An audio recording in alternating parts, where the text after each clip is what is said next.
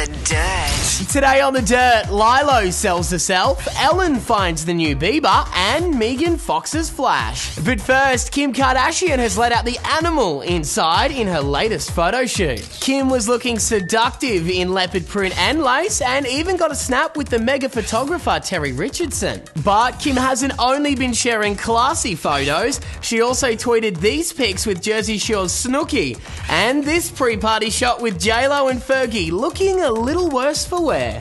Lindsay Lohan has hit a new low after reports she offered to pose wearing her scram bracelet for cash. Apparently Lilo was calling around offering 10 grand for a photo wearing her alcohol detection bracelet with a bikini, but most of the major agencies passed it up. This comes just as Lindsay checked herself into rehab for the 4th time and was banned from anywhere alcohol is sold. Next, Justin Bieber is number 1 with the tweens right now, but he's about to get some competition from junior rapper Lil Peanut. You got a lot of girls following you around. Yes, ma'am. Yeah. Any girlfriends so far? Hey, but don't tell moms about it. You know how mamas get. Is this your mic right here?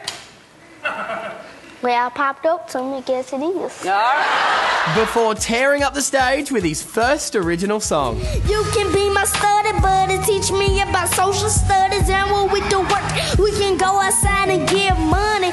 So do you like me? Circle yes or no, cause one thing I know for sure is you might be the one for me.